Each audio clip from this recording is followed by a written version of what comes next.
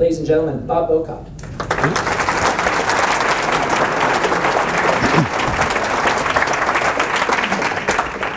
Thank you for the introduction, and thank you all for coming out tonight. As has been said, I'm going to go through a PowerPoint presentation, but it's important that you understand this meeting is about you. It's about getting your questions answered. This is a complex issue that I try to simplify. Some say I oversimplify it, but it really is a simple concept to understand. And I try to go through that and help you all understand it and how it will impact you as a consumer and as a member of the Kittery community. So this presentation that I do have done over 100 times in virtually almost every state in this country, from Ketchikan, Alaska, all the way down to Fort Lauderdale, Florida. I've done it here in Maine before, Vermont. Annette and I have worked together in a number of places. She actually came down where we debated this issue in Charlottesville, Virginia, that made a community decision, large community, University of Virginia, made a community decision to not go with chloramination, upgraded their treatment plant, and now brag about success that they've had in that community. It's a much larger community, but it was a great victory. And we've had our wins and we've had our losses. But the one thing that we think is most important for everyone to recognize is the community has a choice. You have a voice and you need to understand your choices so that you can direct your leadership in this community the way you feel you want to go. When I made this presentation, there was a lot of confusion. I wasn't getting a lot of information. So I included all three of the water utilities that I heard thought it was important that they commingled water sources. And the reasoning behind chloramination here in this community was that these community water systems wanted the opportunity to commingle water. And the easiest way to identify with why I thought that choices were important to all three of these communities is having the experience of having these meetings and conducting these meetings around the country is there's probably somebody here from these communities. And I advocate that rather than Kittery dumb down its water supply, why don't York and Kennebunkport improve theirs? If we want to talk about if we want to talk about commingling water, why should we make our water less so that we can commingle with theirs? So Kittery, York, Kennebunkport, Wells water systems, you guys have choices. Now it's important to understand that no two water qualities are the same. Water quality changes seasonally, and water sources are blended in distribution systems. So you have a water source, it changes from winter to summer.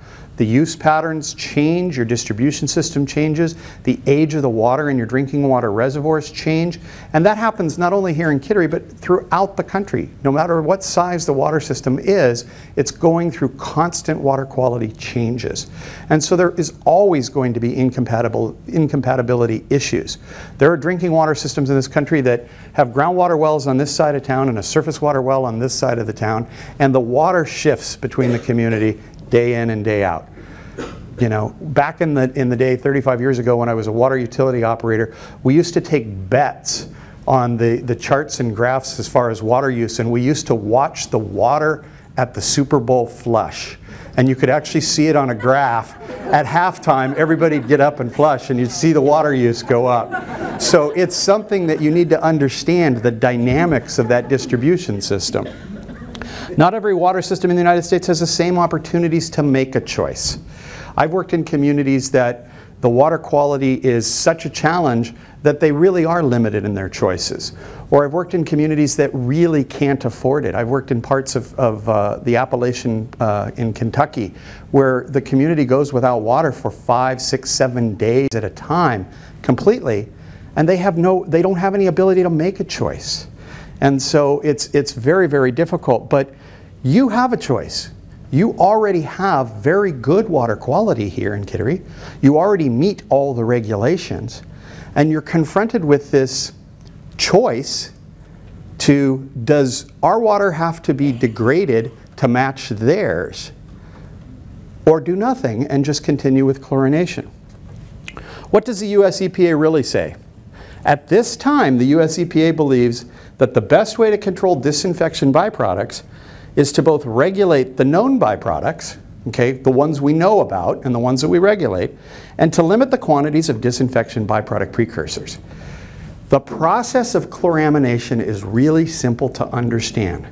Chlorine is an oxidizing agent. It is a disinfectant, okay? You can use UV light, you can use ozone, chlorine dioxide, chlorine, chloramine, but it's the oxidation process. When you put chlorine in drinking water, it makes hydrochloric acid, and that's what kills bacteria, okay? Ammonia adds nothing to the process. What ammonia does is it acts as a surrogate. It replaces the dirt in the chemical formulation, okay? A disinfection byproduct is chlorine attacking the organics. The disinfection byproduct precursors are dirt, okay? People challenge me, oh, how can you say it's dirt? That's so irresponsible. It's decaying leaves and grasses. You look it up in Webster's dictionary and they call it dirt. So you leave the dirt in the water, the chlorine oxidizes it, it forms regulated disinfection byproducts. It forms unregulated but different disinfection byproducts too, but we've decided to regulate 9 of them, 4 trihalomethanes and 5 haloacetic acids. Trihalomethanes and haloacetic acids are useful indicators for measuring disinfection byproducts in chlorinated drinking water because they commonly occur at levels that can be easily measured. The biggest problem in water treatment chemistry and understanding regulations is laboratory costs are outrageous. You've all read about or heard about, I'm sure, the PFAS, the perfluorinated carbons that are starting to, firefighting foam. You're starting to see them in the newspaper around the country. Okay, one test is costing several $1,000s. So what they do is they try to find surrogates that if these occur at these levels, we assume that the others are present. And therefore we'll regulate these because we can test for them economically and consider regulating these takes care of those. It's not always the case. The US EPA currently allows chloramine conversion. The way we write regulations in the United States, because of the conservative approach to regulation writing, is don't force anyone to do anything. Tell them this is the regulation and allow them to come up with creative solutions to get to the end. We advise, we provide best available technologies, but regulators cannot tell a drinking water utility, this is what you have to do, this is what you must do, this is the treatment technique that you have to employ. They can highly suggest, but they cannot tell you what to do. So chloramine has been used in this country, and you'll hear people talk about for over 100 years. And in some parts of the country that have naturally occurring ammonia, they understood that the chlorine was more persistent because it was bound or sequestered with the ammonia that was naturally occurring, and it worked. It allowed the chlorine to last longer in the distribution system, so they employed it in places like Denver, where the treatment plant would basically treat water of a very low total organic carbon, low precursor, so it's not forming disinfection byproducts, whether it's chlorinated or chloraminated, but it's because they had to get the water hundreds of miles away from the distribution system. And they're feeding it at less than 1 milligram per liter, very, very low dose. So you can't compare it, and it's a poor excuse. Many utilities use chlorine as their secondary disinfectant. However, in recent years, some of them have changed their secondary disinfectant to chloramines to meet disinfection byproduct regulations. What that means is the ammonia has no beneficial purpose in drinking water. It binds with the chlorine. That process is called sequestration. If I'm attached to the ammonia molecule, I will not attach to the dirt. If I don't attach to the dirt, I don't form regulated disinfection byproducts. It's kind of skirting the intention of the regulation. As the head of the drinking water program at US EPA said, they're not following the spirit of the regulation, but there's really nothing I can do about it. The US EPA Office of Drinking Water, or the Maine Division of Environmental and Community Health, Maine Center for Disease Control and Prevention, have never suggested, directed, or required the use of chloramine either as a primary or secondary disinfectant. They say it's a tool in the toolbox. If you want to use it, knock yourselves out. They don't say you have to, they don't say you don't have to. They don't even say one way or the other as to what the health effects might or might not be. US EPA is reevaluating the use of chloramine. It is currently under review, okay? And they're not going to come out and say, you can't use chloramine. but they're going to regulate the way you use chloramine and for what purpose you use chloramine. US EPA continues to research drinking water disinfectants and expects to periodically evaluate and possibly update the questions and answers about chloramines when new information becomes available. These are their statements, so I want to make sure I'm very clear that that's what they're putting out. Does this mean Kittery, York, Kennebunkport consumers should be forced to suffer the medical conditions and property damage while we wait for the EPA? The Safe Drinking Water Act was written in the early 70s, signed by Ford a few weeks after Nixon left office. Nixon wanted to sign it. 5 years later, it was promulgated in 1979. That means it became regulation in 1979. We regulate less than 100 chemicals in drinking water today. Less than 100. And it's not an easy process. I will tell you, everybody's familiar with the hexavalent chromium or chrome-6. That's the Erin Brockovich chemical. Okay, that was 22 years ago. Every EPA administrator since that movie came out in 2000 has promised us that we would have an MCL for chrome-6 in the United States of America for 22 years. I don't expect one in my lifetime. They're just not going to get around to it. Okay? You know, how many people have heard about Flint, Michigan and the drinking water crisis there? Okay? Lead was the biggest concern that was being put out there. The lead is what's contaminated this community and poisoned these kids. Do you know what the maximum contaminant level regulation is for drinking water for lead? Okay? There isn't one. Lead does not have a maximum contaminant level in any state or at the federal level. What the lead regulation is, it says if you test based on a criteria that most people don't understand or even read or follow, if you test what you're considered the most susceptible homes, if you have homes in town that have lead service lines that are over a certain age group, you're required to test those homes on a routine scheduled basis, and if they exceed 15 parts per billion for lead, you're required to write a report and promise to take action. That's it. Okay? So even lead is not a regulated drinking water contaminant per se. It's not on that list. I will tell you that the 14 criminal indictments that came out of the Flint, Michigan case were not about lead. They were about Legionella. Legionella is an airborne disease that comes into your homes and businesses and hotels as a water contaminant that if you're exposed to it, brushing your teeth, washing your hands, opening the dishwasher, showering is one of the biggest causes, and you inhale it, it causes a pneumonia that oftentimes leads to death. Remember when I told you that there was this conversion process going on with chloramination and how it began with the disinfection byproduct rule? Legionella reported, there's a key word there, reported Legionella cases have increased over 2,000% in the same period of time. 2,000%. So I would argue that you don't need to wait around. The great unknown. The health risks due to disinfection byproducts are not fully known.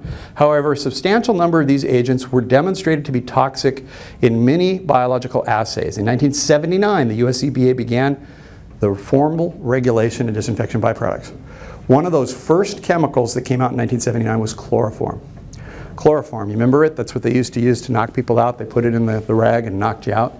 Okay, it is the first, it was listed as chloroform at the time before the disinfection byproduct rule. It was regulated as an individual contaminant. It's based on studies from the 50s and 60s that says a healthy male who consumes 2 liters of water every day for 40 years has a 1 in 10,000 increased chance of getting bladder cancer. I would hate to be that guy, but it hardly rises to the concern level of changing a whole distribution system because of that regulation. That's not what I'm concerned about anymore. The regulation was extended in 1998 with the publication of Stage 1 disinfection byproduct rules. The way they roll these regulations out is they start with the big population cities, and then they crank them down and crank them down. The smaller population cities didn't have to come into compliance until, you know, well into the 2000s, 2012. So stage one, what stage one did was it said we had to meet a certain criteria, the maximum contaminant level for the trihalomethanes and the haloacetic acids at the treatment plant. Stage two took it out into the distribution system. So the reason for that is because chlorine continues to react for days in the distribution system, and if you leave those organic precursors in there, out at the far reaches of the distribution system, you can have far exceeding levels of trihalomethane and haloacetic acids. So they required you to go test, depending on your population and the year and all that, at various points in the distribution system. So that was stage two. So for those of you that have seen the Kittery Consumer Confidence Report, they report 4 locations. Although over 600 disinfection byproducts have been isolated and identified in laboratories, this represents only a fraction of the halogenated organic material that can be isolated after disinfection of raw waters. This is all disinfection byproducts. Somebody looked at this chart earlier today and said, oh, it would be nice if you'd put one out for the chlorinateds. This is the chlorinateds, the chloraminateds, this is all of them. About 70% of them out there we haven't even able to identify yet in laboratories and been able to even give them names. So the orange are the trihalomethanes that we were talking about, and the haloacetic acids represent about the 12%, and then you can get into all kinds of other crazy chemicals over here. But 70% of them we don't even know about yet. Internationally recognized toxicologists. These are the guys that do the health effect studies of the disinfection byproducts. What happens when people consume these chemicals for long periods of time? What happens when it's in your drinking water? What's the cumulative effect if you get it in your soil, your food, your water, your air? They run all these tests. Research published in 2007, way after 1998, Dr. Michael Plow at University of Illinois indicated that the disinfection byproducts created from the use of chloramine are much more toxic than disinfection byproducts of chlorine. These new nitrogen-containing disinfection byproducts are not regulated by the EPA, yet these chemicals are now in drinking water in many United States municipalities. Somebody showed me a chart today of York, who's, they love to tell you, has successfully been on chloramination for a number of years, a couple of decades. You know, they have these chemicals in their drinking water supply. They test for them, they don't report them, they don't talk about them. So the question comes down to, do you want them or do you not? I am not a toxicologist. Do not trust me. Maybe don't even trust Dr. Plow. Do your own investigation. The University of Illinois says you got a problem. Here's the health effects, and I don't want to cross over what Annette's going to say too much because she's really in on the medical side. So I'm going to run over these cursory, and then when she speaks, she can get very specific. But I will tell you that the issues associated with chloramination are health effects. Immediate. Somebody new, you know, gets exposed, they express skin issues, upper respiratory issues, the like. Chronic, those are the long term. You know, what if you have COPD and things like that? What are those effects? And then long term, you know, those are the cancers. What are going to be the long term toxicological effects? I will tell you that talking to the toxicologists at the University of Illinois and other places around the country, all 3 health effects are part of the package. Property damage, lead and copper leaching, okay? I don't believe lead and copper leaching is going to be a problem in this community one way or the other. I think that this utility has done a terrific job in understanding corrosion and corrosion protection practices. I think they've deployed them quite possibly, and this is a compliment, a little bit of an overkill for your benefit, okay? So they've done a good job there. Plumbing and rubber gasket damage, there's nothing you can do about that. You will destroy everything in your plumbing systems. And people say, well, you know, what's the cost of this? What's the cost associated with that? Not everyone owns all these appliances, but they all have black rubber gaskets in them. Your toilet flapper valve, gone. Okay, those go real fast. You can buy, they'll actually sell a chloramine resistant toilet flapper valve. When you go to the hardware store now, they'll sell the flapper valve and the chlorine resistant flapper valve. It actually says it on the box, so they know it's a problem. I will tell you, I spoke in front of the city of Tulsa, Oklahoma, and one of the nation's major rubber gasket manufacturers was on the water board there. And I actually, one of my slides was his factory thing about chloramine and what it does to rubber gaskets. And he was like, where'd that come from? And I was like, your own website, buddy. So that was funny. And I don't mind saying that because he knows he did it, and it's out there. Rubber gaskets are a problem. Washerless faucets. I mean, there's black O-rings in places you don't know there's black O-rings. Okay? And they're in your faucets. They're in your dishwashers. Think about that little black thing in the bottom of your dishwasher when that blows out. The appliance companies love this. They don't last as long. There's in your laundry machine that washes your clothes. The rubber O-rings in the ice maker in your refrigerator. Think of all the things in your house that come in contact with this water. Now, one of the most famous quotes from the chloramine people is, but it's less reactive, meaning it's not killing as many bugs, but more persistent, means it lasts a long time. Okay? Now, they will tell you that what happens is because it lasts a long time, it gets on the skin of a black rubber gasket, and it eats into it, makes it gelatinous. That's the destruction process. Okay? So's my skin. Okay? Those are the same people that will deny that there's any health effects. But look how it literally gets on, embeds, you know, wash it off. What, with chloraminated water? So your appliances. People completely look past appliances. I will tell you the process, and then in some parts of the country, we'll talk about chlorine burns later, your water heaters are just designed to be trashed. I mean, because of this. Distribution system fouling, nitrification, biofouling, scaling, bacteriological outbreaks. Remember that Legionella thing I was talking about? Those are the bacteriological outbreaks. Okay, what happens, and there's a slide coming up that I'll show you, but so just remember that, and we'll talk about it when it comes up. System burnouts and environmental damage. Now, I put this together because I try to keep it in the kind of the big five here.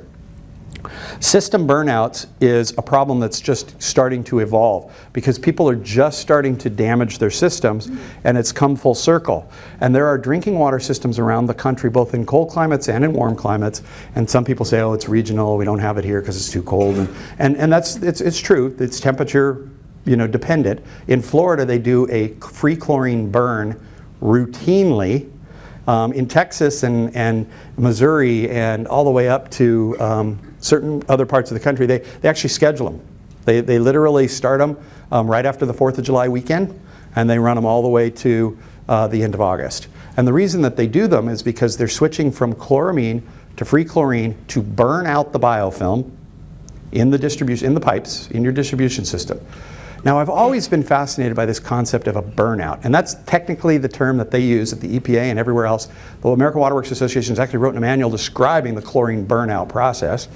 When they're burning out the biofilm, where does it go? Your ice machine, your dishwasher, your hot water heater fills up with sludge, all those places. So that's system burnouts. Now, environmental damage. A lot of water utilities, when they go through a change in water, or even routine. So here, this is a chlorinated system. It requires flushing. Normal debris builds up in the pipes, okay? Especially if you're not removing all of the TOC. That TOC, the total organic carbon, whether it's oxidized or not, falls out. It's sediment in the bottoms of your pipe. And so what'll happen is they'll go around the distribution system and they open up fire hydrants and they blow out the stuff in the pipes. That's a fairly common practice, but if you start reducing TOC and you start running your distribution system better, that can be avoided. Environmental damage talks about either a flushing process where they're not dechlorinating or dechloraminating, and in some pretty spectacular ecosystems, Monterey, California killed a whole creek, okay, because somebody broke a fire hydrant off. They hit it with a car, fire hydrant broke off, chloraminated water went down the creek, total fish kill. So you can have problems associated with this. That's the environmental damage. So I grouped those two together. They're kind of the same, only because when you're burning out the system, you're blowing that snot right into the storm drains. The storm drains go right to the channels. You have ecological problems. The next thing is weaker disinfection, lost system security. I have a letter from a full bird colonel at Edwards Air Force Base. You know where they land the space shuttle? It says, you're not putting chloramine on my base. What if there's a sabotage? Somebody injects some sort of biological agent in the water supply coming on my base. I have it on DOD letterhead. Weaker disinfectant, what's it going to do to that biological?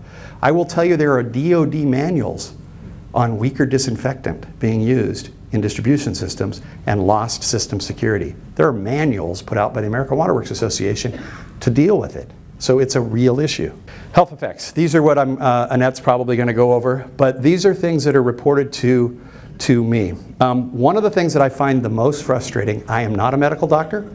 I am never going to profess to be a medical doctor or anything close to it, but I go to a doctor. And I've been to several doctors. And I've put out a national challenge, and I'm putting that challenge out here again tonight. Your consumer confidence report at the end of it, if it's written properly according to EPA language, says if you have any questions about your drinking water supply, any additional questions, please contact your medical doctor. Find me a medical doctor in the United States of America that has ever read a consumer confidence report and knows what it says, and you win the prize. Because not one of them has been able to explain to me how this actually works. Okay? And so I physically was at a doctor recently just for an annual checkup, and I said, hey doc, you know, they always tell us we got to come see you. And he said, no. He says, we don't know anything about this, and what are these things, and how do they affect you? And you start explaining it to medical doctors, and they go, well, absolutely that would cause a problem. They've just never been even, this has never even been talked about in 2019. So what I believe consumers. You can't make this up. Some people aren't even aware that the chloramine change has taken place, and they start reporting health effects. Hey, I noticed that change. I will tell you, during a chlorine burn, the numbers go off the charts. This is a new phenomenon. Erin and I have been working together since 1996. It was a rough road from 1996 to 2006, but we got through it. In 2006, that's about the time social media started to happen. We were kind of figuring out, you know, what is this Facebook thing, and it was something else then, and what does it mean? Now that we're on social media, and it's only been 10 years, we get over 500 reports in the United States of America every day from somebody saying, look at my kid's back, I put him in the shower. Look at this red water in my sink. How am I supposed to bathe my children in this? That's how we respond. Literally over 500 a day just in that social media channel alone. I trust consumers. And these are all the health effects from skin rashes, scaly skin, oozing skin, swollen ears. I mean, all these things. Consumers report them. If they were reporting them to a medical doctor, that medical doctor would take them seriously. Medical doctors are who we're pointed to in our consumer confidence report by the CDC and the EPA. But the water treatment professionals ignore the consumers. Actually, they go out and try to discredit the consumer. Next slide. Property damage. Brass fixtures and fittings, faucets. Even a lead-free faucet has lead in it. Okay? One of the biggest culprits is, have you ever seen a water meter? That nice brass thing? You guys, I actually saw them handing them out at the water company today. So I think you go pick up your own and install it. I'm not sure how that works in the East Coast. But a brass water meter is one of the places where most lead leaching occurs. So a brass water meter sits full of water all night long. And the reason that lead and copper sampling is done on what they call first flush, they're not allowed to run any water. They're not allowed to flush the pipe. You literally, in order to collect a proper lead sample, you go to the tap and you take the first flush, that first quantity of water. Because if you let that go by, all that water that's been in the pipes, all that water that was in the meter, all that water that was in your faucet is gone. Well, that's where the lead's at. The lead's not out in the street. It's not in the community drinking water system. It's in your fixtures overnight. So any coffee drinkers in the room, it's the guy making the coffee in the morning that gets the lead. Okay? It's the first flush. I will tell you, 90% of the drinking water utilities in this country go out and flush the pipe before they take the sample. So it doesn't matter because it's not even regulated anyway. Bronze fixtures and fittings, water meters, that's why I put it on there. Galvanized fixtures, chrome plating fixtures, all suffer additional corrosion with chloramination. R.L. Hudson's the guy from the Tulsa Water Board. Okay, he actually talks about the damage chloramine will do to his gaskets. Anyway, here's the things, literally these are from American Water Works Association. You know, side-by-side tests with chlorine and chloramines cause more material swelling, deeper, denser cracking, faster loss of elasticity. You can't make this up. These are factual statements put out by industry standard folks. Distribution system fouling. Nitrification is a microbial process that converts ammonia and similar nitrogen compounds into nitrite and then nitrate. Nitrification can occur in water systems that use chloramine for the residual disinfection. Okay, simple process. You got a pipe, got water in it, you have chlorine in it. It's making hydrochloric acid, kills bugs, it dissipates, it's gone. So chlorine goes away. Okay, does its job, dies. Chloramine, the bacteria is starting to grow, starting to get a little stronger, you're starting to get nitrification. Everybody knows that ammonia, NH3N, which is what they're putting in the, I don't know whether they're using liquid or powder or whatever they're using here, but it's ammonia. They also add phosphate as the corrosion inhibitor. Okay, both are acceptable chemicals, but for those of you that have ever fertilized your garden, it's nitrogen and phosphate. Those numbers on the bag are the nitrogen content and the phosphate content. It's crack cocaine for bacteria in your distribution system. Okay, remember I said the ammonia does nothing beneficial. When the chlorine attacks the biofilm in your pipes, it dies and the ammonia breaks free. The bacteria are going, hey, hey, it's a party, here comes some ammonia. That's this process. And you can't maintain a chlorine residual, so the bacteria grow stronger. Another phenomena that is occurring in this country, how many people here have heard or believe, once again, we're not doctors, so this is going to just be non-doctor talk, okay? But have you heard about bacteriological resistant, or yes, infections that are resistant to antibiotics? Antibiotic resistant infections. You heard about those?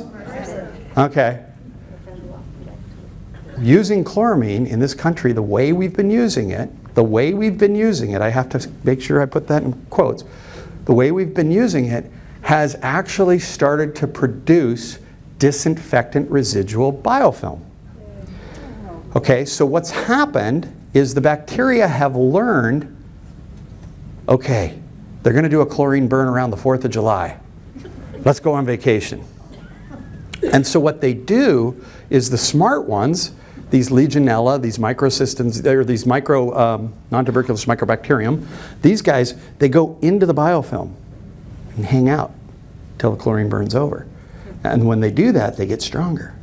And these strains are getting stronger. And Legionella outbreaks are up 2,000%. You're starting to see a pattern here? The problem is greatest when the temperatures are warm and the water usage is low. Okay? Summertime. Distribution system fouling. This is what the insides of your pipes look like.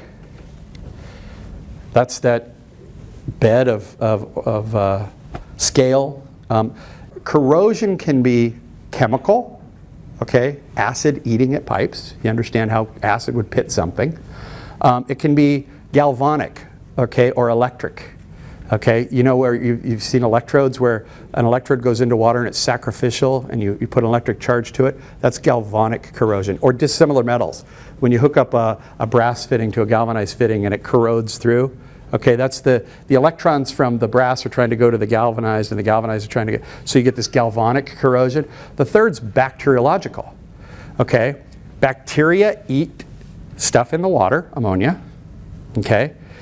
They excrete stuff that causes corrosion. And then they die and create scale.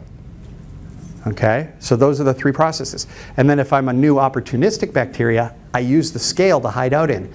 Sort of like your hermit crabs out on the beach. That's what's occurring. So that's scale up there. Corrosion, that's the chemical process. You have the surface reduction. You have all this biological activity going on here. You have detachment, particles, all this heterotrophs, coliforms. That's what it looks like. And that's the bioreactor. E. coli, deadly. Legionella, deadly. Nigeria fowler. Now this is a little critter.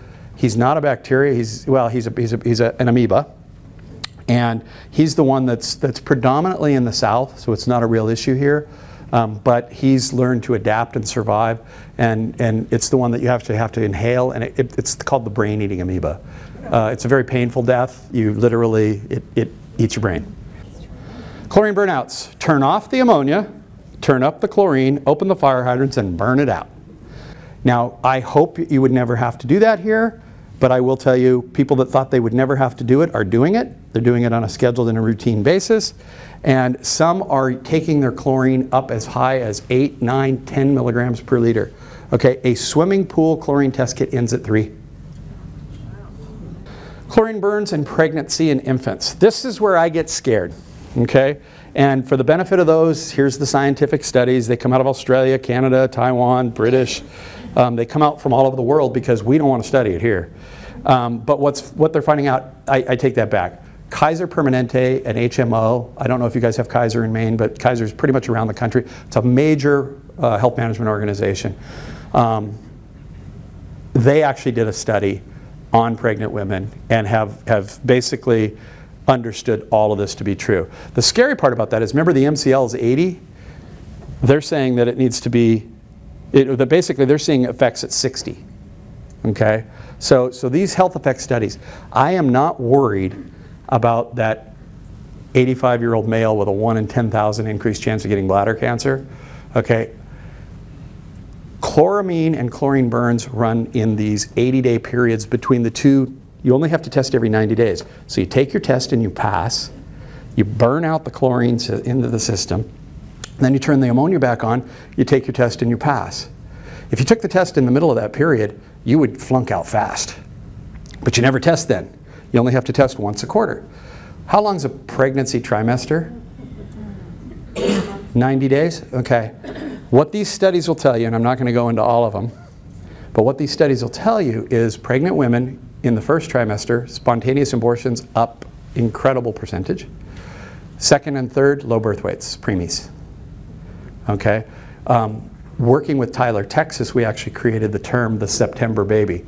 Turn it off on the 4th of July, run it through that trimester, turn it back on at the end of August, take your test, everything was okay, except for the preemies at the hospital in September were on a marked increase.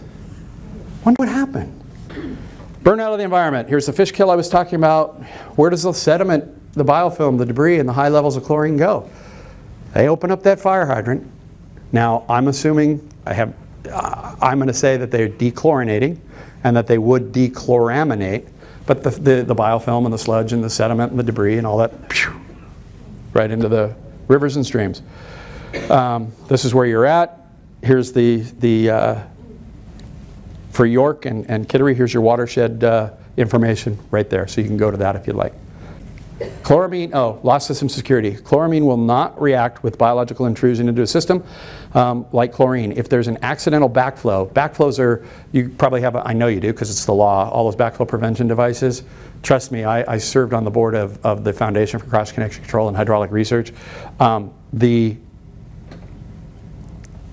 issues of backflow would be a whole nother night and make you sick to your stomach. But the idea is that somebody in a factory down the street, their pump overpowers your city water system and they've pumped some god-awful stuff into distribution systems.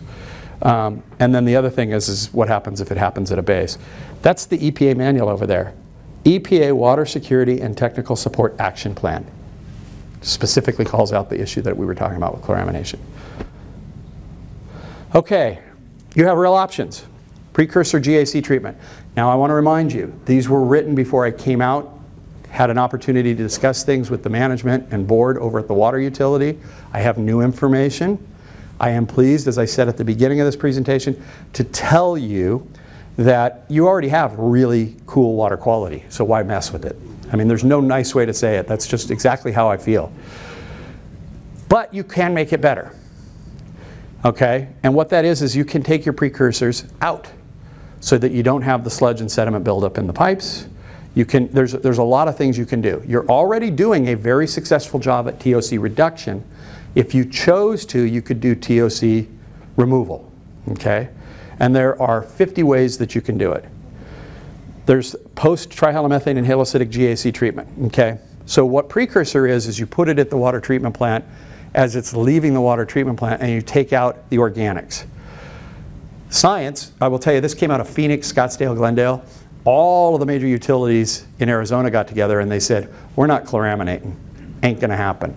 So they all got together, they pooled their resources, they pooled their money, they built their own custom reactivation facility in the Arizona marketplace outside of Phoenix. And they found out that if you chlorinate and form trihalomethanes and halocytic acids, and then run them through the carbon, that the carbon will pull them out, and the carbon life was lasting another 40% longer. So they were finding out that if you actually oxidize them, you make them smaller. If they're smaller, you can put more on the carbon, so it lasts longer. This is because scientists are actually researching and finding new ways to use carbon. Everyone likes to say, carbon's too expensive, carbon's messy. I heard today you need to use ozone with carbon, which is the furthest thing from the truth. And people act like carbon's one product. There are over 600 different types of carbon in water treatment today. It can come from harvest coconut shells, wood, lignite, bituminous coal. It can come from a myriad of products. It can be made in various shapes, sizes. It can be pulverized, reagglomerated. There are so many different ways you can use carbon. And then you have to engineer the solution. How big's the bed? How deep's the bed? What's the flow rate through the bed? What's the head loss across the bed? Engineers are an important part of this process. I will tell you that when carbon first was introduced into the water utility marketplace in the late 70s, early 80s, it was probably $4 a pound. But it's not unlike a Tesla. When you make 400 of them, they're going to cost $100,000. When you make 400,000 of them, they get back into the price range of $50,000. It's the same thing with carbon. Nobody was using it. The only thing carbon was used for back then was for gas masks for the Army and for those cigarette filters. Okay? They found out it was a great water treatment chemical for removing organics from the drinking water, and guess what? It's dropped to about $1 a pound from $4 a pound in 1979. So you throw that on an inflation curve and it's not that expensive. It's not messy. It doesn't have a whole lot. All the problems I hear are kind of ridiculous. Distribution system chlorine boosters. Oh, those are too expensive. They're too hard to use. They're actually extremely inexpensive and are installed all over the country safely. Nobody uses gas chlorine anymore, not even the treatment plant here. You buy bleach now, you know. Calcium hypochlorite. Comes in a truck. It's cheap. It's innocuous. It's what people use to treat swimming pools. We don't use gas chlorine at treatment plants anymore. It's too dangerous. So you put a little fiberglass tank out at your booster station and you drop chlorine in and you keep everything at 1. What they do now is they churn out all the water at like 1.8 milligrams per liter, which is low. I mean, trust me, your guys' water quality here is really cool. So I know utilities that they'll put it out of the water treatment plant at 5 so that it makes it to the other side of town at 3. Okay, so you don't want to do that. You guys don't have that problem here, and it's miraculous because you have a large distribution system. It's very large in scale, and you have a huge water age, but yet your chlorine residual is still lasting, which means you're doing a really good job. Distribution system maintenance. Everybody can do a better job in maintaining their distribution system. That's not a criticism, that's just a fact. Whether you're a big fancy city or you're a small rural water utility, everybody can improve their distribution system maintenance. Next slide. This is what a GAC filter bed looks like. Okay? Your filter is a little different. It doesn't have all these walls and cells. You have an old, I always like to call, this isn't a criticism, it's just a fact. I've actually operated a similar treatment plant to yours. They're old in Philco Degremont. One giant filter with 110 cells, and it continuously backwashes. It's kind of cool. They've been outlawed in California, but I actually argued and got an extension on the permitting and use of them. They're fully functioning. They're great little systems. But what most filters look like, your 110 cells or your giant filter, is you have an underdrain. Sometimes you have some gravel in here. Then you have sand, and then you have a coal media. Okay, right now you're using anthracite. Anthracite's just hard black charcoal like you see in a fish tank that you'd buy at Walmart. Okay, it does nothing. So a grain of anthracite, it's mechanical. Stuff filters out on the top, builds up, you get head loss, you backwash it into a wastewater lagoon. That's a simple mechanical process. You replace that grain with an activated piece of charcoal. You're still buying the same charcoal, you're just activating it now. And it has the same surface area, one handful of it. If you unfolded it chemically, if you were able to take slices of it, would have the equivalent surface area of a football field. Because they burn holes in it that suck in or adsorb the organic material. So what happens is, the way that they always like to beat up on Bob is they say, hey, in order to do granular activated carbon here, you need to do a pump and this filter system and this and that and this and that. So they designed this Cadillac system from the ground up. And I'm saying, no, you just have to change your filter media, you know, and it literally becomes insignificant. I understand here in this community that about 40% of the water goes to the base anyway. They do most of the heavy lifting financially. You guys would never even see this if you decided as a community that you wanted better than really good. That's really what we're talking about here tonight.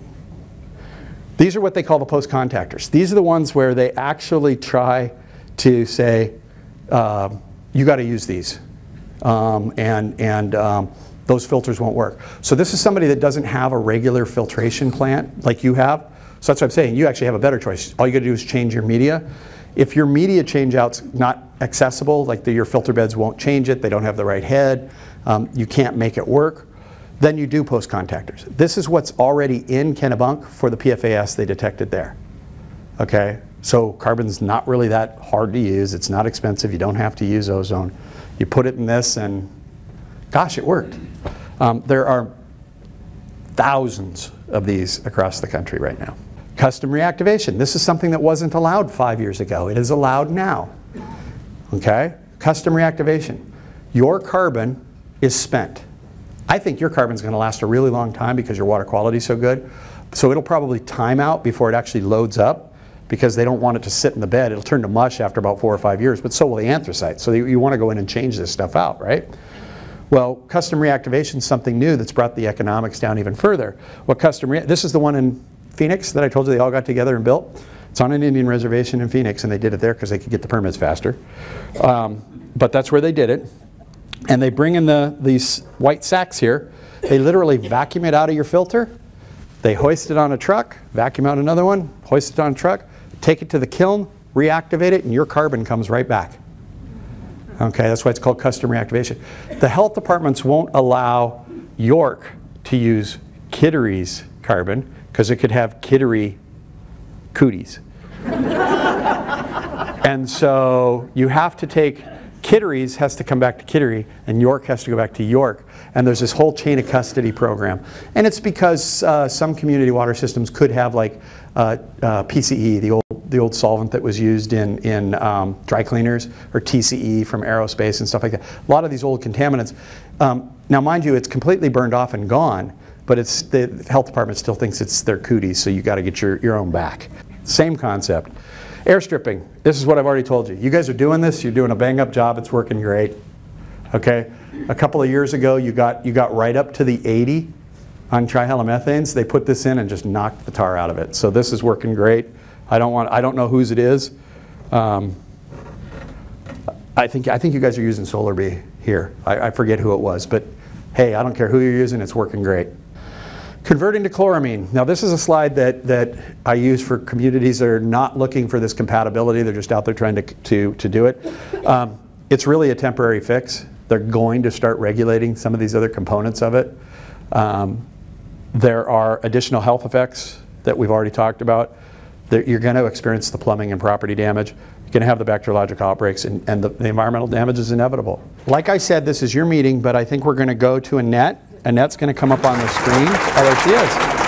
Thank you.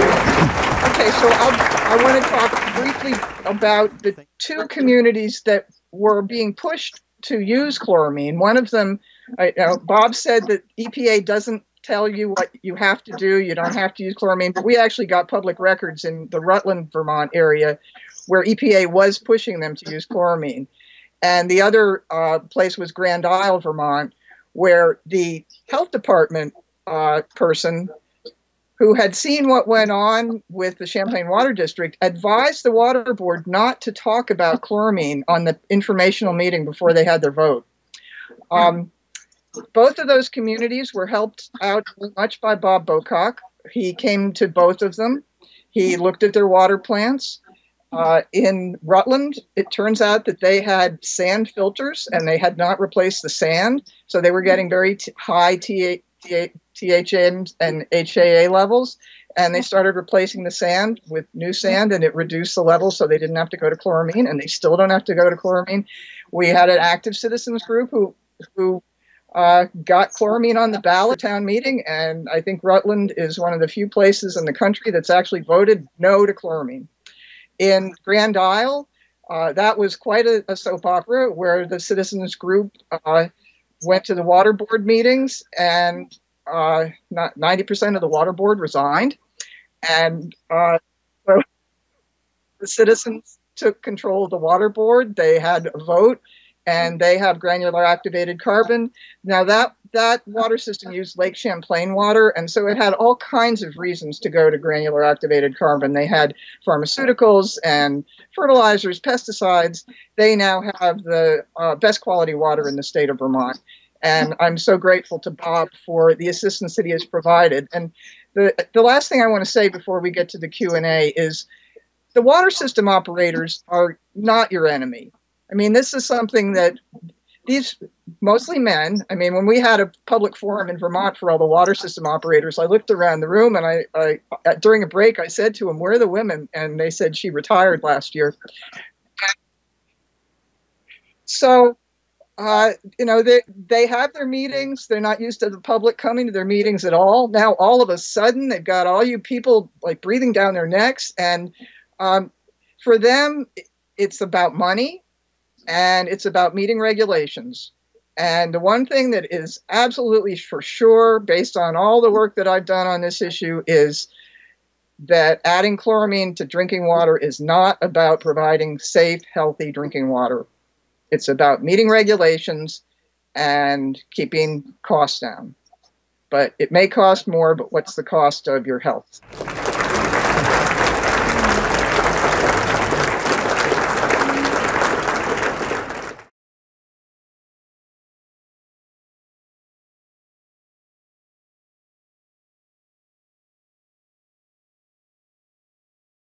I actually tried to make the meeting a little lighter because they were extremely tense and hostile when we walked into the room. I mean, there's no other way to say it. I think it was, and you know, whether you like it or not, I was trying to, you know, just kind of, you know, downplay it, you know, back off. It's, you know, I'm not a lawyer, I'm not here. Erin and I have never sued a drinking water utility in the United States of America, and we never plan on it. We don't, that's not what we're about. And so I was like, calm down, let's talk through this, let's talk about that. And I think by the end of the meeting, we actually were able to come to some consensus on some things. And that's why I'm telling you, right now, you're not gonna go to chloramine here until well after August. And they're willing to start providing data and test results, and they're being very, very compliant with the requests.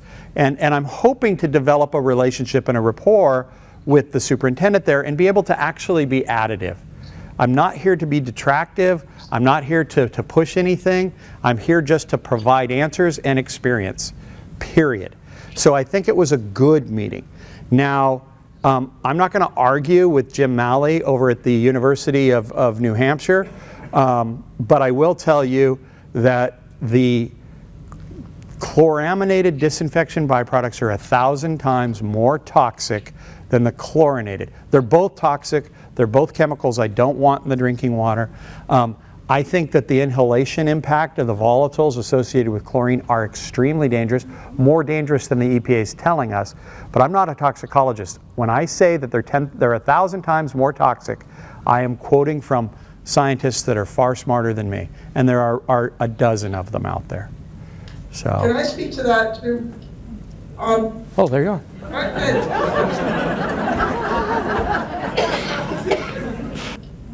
I had extensive discussions with people from EPA Region 1, and they all went like, chlorine is bad, that's what they would say, and I'd say, but chloramine is bad. And we were like having two completely different conversations.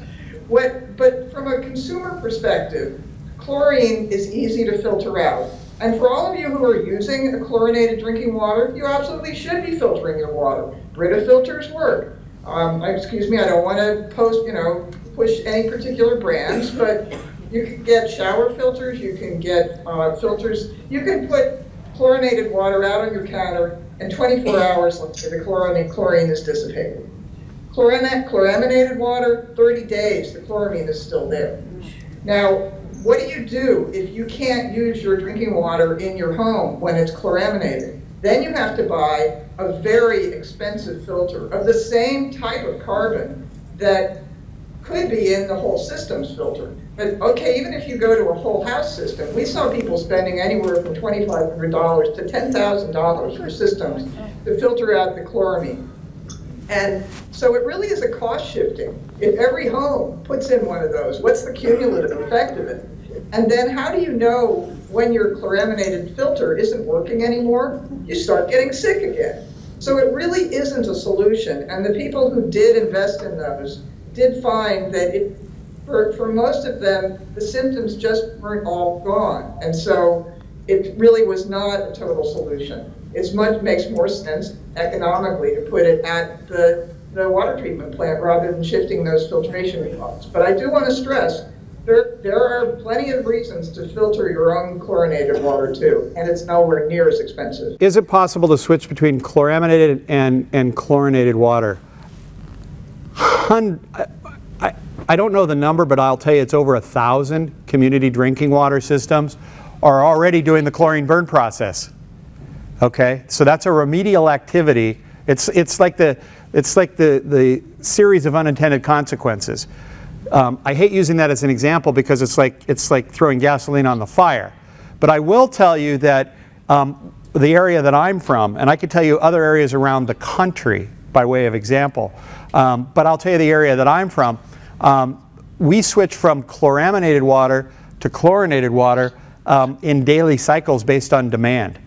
Okay, so most of the systems have chlorinated groundwater, okay, and then there are surface water that are supplemental supplies, okay, and so what happens is the surface water comes in, like your surface water treatment plant here, comes in, treated, they're chloraminating it to sequester the chemical reactions that form the regulated disinfectant byproducts, and then the wells kick on based on demand, and as the wells kick on, chlorinated water goes like this in the distribution system, and then as the demand decreases, chloraminated water all day long. Okay? That being said, there are systems that switch. The city of Los Angeles has one surface water treatment plant. That treatment plant treats Sierra Nevada snowmelt with virtually no organics into it, to Sacramento Delta water, which is Stockton's toilet, okay, to Colorado River water that has completely different chemistry because it's just, you know, all those salt river valleys, you know, it's high in TDS but low in organics. So it has all these water qualities just in the city of Los Angeles. And then they have groundwater wells in the San Fernando Valley and in the South Bay. So can you imagine the water quality shifts that occur there? They're not having problems with it. And what pH do they keep the water system at? They're all different. You know, and that's one of the things that I want to find out through this study that's being planned in August is I don't think the disinfectant has much of an impact. I want to know all the other water chemistry questions. You know, what other things in the water in York are going to impact that change? pH is one of them. Okay? The lower the pH, remember I told you the chlorine forms hydrochloric acid. The hydrochloric acid is what does the work. Okay, it's not the chlorine. The ammonia does nothing. When, as Annette was saying, you put a pitcher of water out and the chlorine off gases, the ammonia stays. I have a couple of questions. Now, my case is probably different than most anybody else's. I do home hemodialysis. 1/1,000,000th of a chlorinated water gets through there, it will ruin my dialysis. And I'll be wind up, if I use that, I could kill me. I have pleural thickening because of asbestos. So I have the beginning stages of COPD. I don't need any more respiratory problems. Right. And I also have systemic lupus. So that if I drink the water, my immune system will not take it out. Can I hold the water company accountable for that? I asked them when they had the other meeting, and they skirted the answer. I said, "You going to pay for the filters and everything I want to put in?" They wouldn't answer me. I'll answer you. He wants to know if with basically he's on kidney dialysis at home, He has, because of asbestos, COPD issues. He has lupus. There are all the things that we're concerned about from a health effects perspective. He's got them in spades, okay? So the question here is, can he hold the water utility accountable for what they're doing? I'm going to give you the straight answer, no. And the reason is because the water meets or exceeds all federal and state Safe Drinking Water Act requirements, okay? Do they have to notify when they switch back and forth? Yes, that is one thing that EPA, federally mandates that the states enforce. In your opinion, from your experience in other communities, and also with having met with our people here today, what do you think is the best approach for us to succeed in not having this happen? My answer to your question is you've got to stay active. You've got to stay on top of this. You've got to make sure that your community leaders know how you feel. And you can't let it go, okay? Annette actually drove down to Charlottesville, Virginia when we made the presentation there. The morning after, that's the University of Virginia's, hometown. They had other problems there recently, but that's Charlottesville, Virginia. The morning after, the headline in the newspaper read, "In an educated community such as Charlotte, there is no place for chloramine." And they voted it down. Remember the headline? Yeah. And so, if you stick with it, you'll win. The community, you've heard Annette's examples. You have to stick with it. If you turn your back for 1 second, you're going to have chloramine and you'll never get it out. I am a longtime career biology teacher in this community. I'm very interested if anybody knows what is the residual life of the chloramine byproducts in the environment. I like chlorine because it dissipates. If you leave it for 24 hours, it has dissipated. It's not a friendly chemical, but it does go away. We are infamous for putting things in the environment that do not go away. Whether we're talking about plastics, any of those products. We have all kinds of PCBs, we have lead, we have arsenic. We're really good at making it and putting it out there, and we cannot figure out how the heck to get it out. What is the residual life of this stuff in the environment? And it's not lost on me that drinking water is not just consumed by drinking. Any water that goes down my tap goes into my dry well, or goes into my leach field, or goes into my pond. If I water my lawn, is it going to kill all the invertebrates in my lawn? Is it going to kill every worm that is in my lawn? That the gentleman who's on dialysis is a lot more important than the worms in my lawn. But I'm very concerned of putting that kind of stuff in our environment. We can't get it back out. Does anybody know what's the half-life of that stuff? 30 days. And we had people talk about how their tomato plants died. That a mother-daughter lived in different, one chloraminated waters, tomato plant died, the other one didn't. When we had our little forum with the EPA and CDC, and we got together all these people who were having health effects, one of the things that they talked amongst each other with afterwards was how many of their cats had been sick. And they take their cats to the vet for diarrhea and all sort of gastrointestinal problems. But I think that your point about what we're doing to the environment, I think it's huge. We're basically poisoning our waters all over the country with this chloraminated product that does not dissipate. And it's going out not just intentionally when you flush your toilet, it's also going out, it's going into the wastewater treatment plant. What happens there? We actually wanted to do some testing of the outflow of wastewater treatment plants at the wastewater treatment plant in Valletta. What happens in the wastewater treatment plants? What does it change to? And so I think it's a huge environmental issue. There was a massive release in Vancouver, in the Vancouver area, and that wiped out a lot of aquatic life and apparently caused the community to choose not to go to chloramine. So just on the environmental side, you should be trying to get it out of every system in Maine because of what it's doing to the water quality. At the treatment plant, you have your treatment plant and you have the York treatment plant. Can we go over and get the water with primary disinfection, chlorine only, before the ammonia addition? And the answer is yes. Same question as yours. It would cost you, you'd have to go and pipe it, and I don't know the physical constraints to piping it, but I understand your question. This gentleman asked the exact same question, so the answer is yes. Okay, her question is, based on the quantity of water resource we have available in Kittery compared to the quantity of water resource available in York, is there a way where the two community water systems can get together and say, hey, why don't you fix your water so that we can supply you more chlorinated water, and vice versa? Because, you know, it's coming down to a resource issue.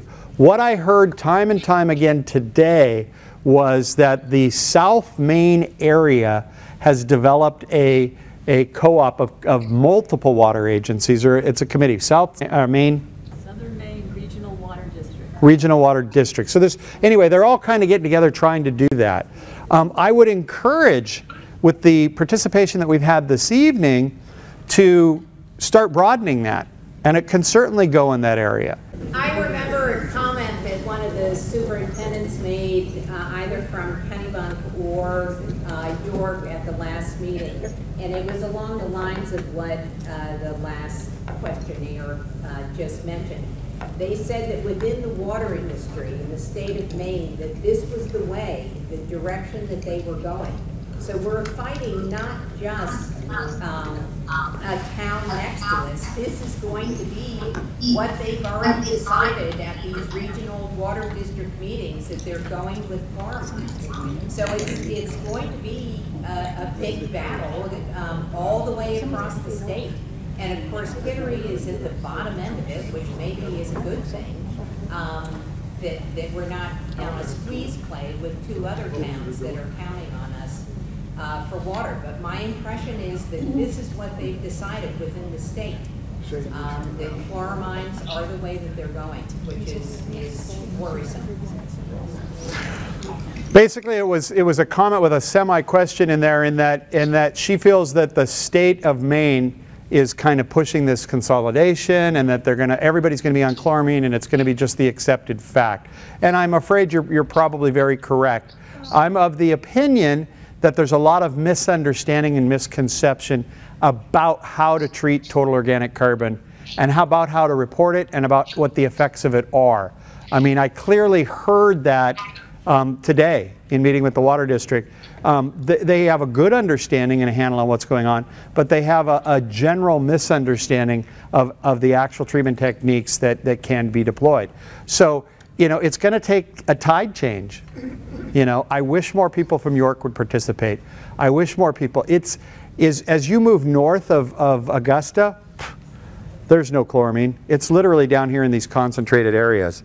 If I had a friend that lived in New York, I would tell them, you've been on chloramine for a number of years, decades, you know, however long it's been. This is the reason that you've been on it. This is the ramifications associated with it. Would you like to join us in better water quality? Okay, and this is how we can do it together. Okay, you're right. If the other two systems choose to say no, there's not a lot you can do about that. However, I am convinced that with the turnout I've seen here tonight, and I've done this all over the country, you're probably not going to be facing chloramine as a permanent water supply. You may be forced to take it in emergency situations. You can do that. I wouldn't encourage it, but you can do that. I would continue to ask your water utility on your behalf to meet with those secondary sources of supply and encourage them to make their water quality better and safer and with less chemicals. You know, I'm not here telling you you should add more of anything to your water. In fact, I'm telling you you should take what's in there out, and if you do, you can use less chemicals. You don't hear that a whole lot in processes today. Okay? And so it's a very, very simple process. At a minimum, keep local control and do not allow your system to consider adding ammonia in order to get along with your neighbor. Just keep going and doing what you're doing. You know, I'm not here to say, oh, they don't know what they're doing and you got a really bad water quality. I'm proud to tell you your water utility's been doing a good job. They're just buckling to some peer pressure. Okay? they've got a great water system here, and you should be proud of it, and you should continue to fight for it. Okay, here's what we're going to do. I ain't going anywhere. I will answer all of your questions for you. Thank you all very, very much for coming. I'm here until you're done. So, and thank you.